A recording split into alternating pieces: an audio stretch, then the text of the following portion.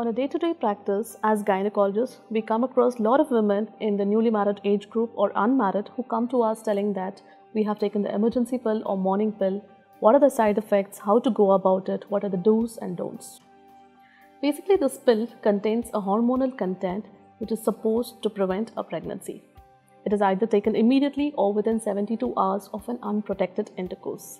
Of course, anything after 72 hours does not guarantee to avoid a pregnancy. How does it act? It basically acts by preventing the ovulation which is supposed to occur around that time of the cycle, or by making suitable changes in the female reproductive system to avoid the pregnancy.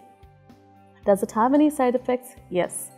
It may not prevent the pregnancy itself for the first action, or it may not cause the ovulation to occur, or it may have a lot of lower abdomen pain. It may cause delayed periods or intermittent spotting.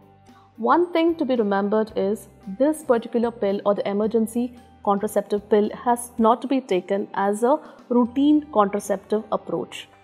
It has to be consulted with a gynecologist and taken further for the contraceptive approach.